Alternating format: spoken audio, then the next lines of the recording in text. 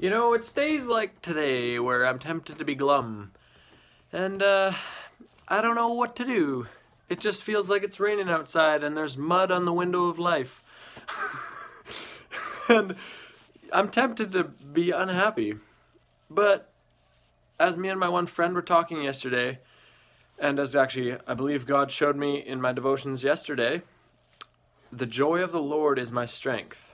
He says in Nehemiah 8, look it up. Well, the first part of it is, do not be grieved, for the joy of the Lord is my strength.